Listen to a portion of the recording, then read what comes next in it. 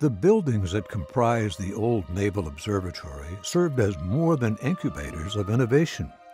They played an important role in our history, too, with a memorable chapter during the Civil War, the era of brother against brother.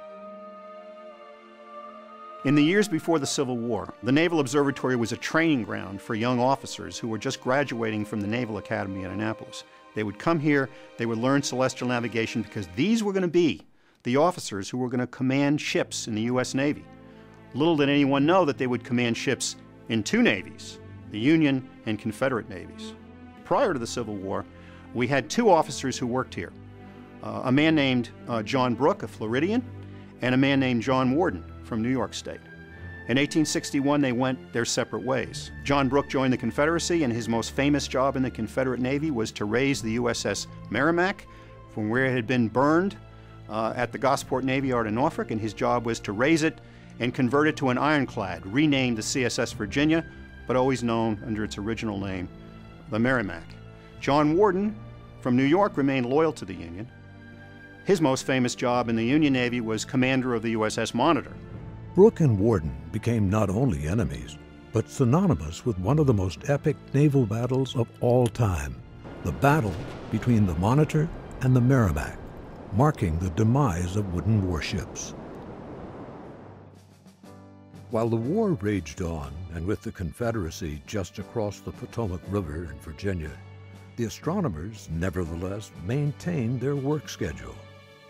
Asaph Hall was a man who would rather look through the eyepiece of a telescope than eat.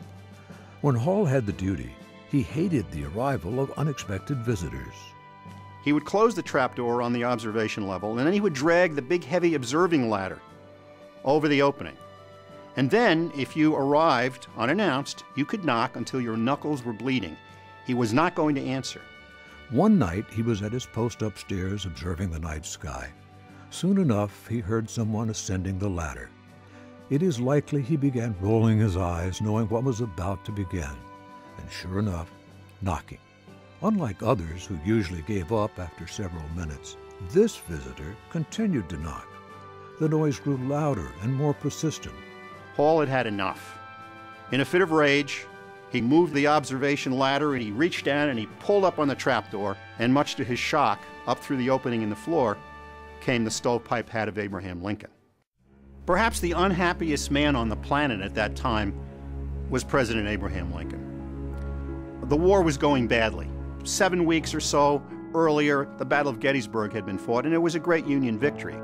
However, General Meade, the victor of that battle, failed to pursue the Confederates in their defeat, and so the war would drag on. His wife, Mary Todd Lincoln, was teetering on the edge of depression or perhaps even insanity. They lost their son, Willie, about a year earlier. The family was still in mourning.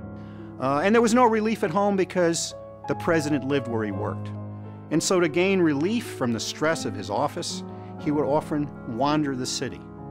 On this particular night, he came to the observatory.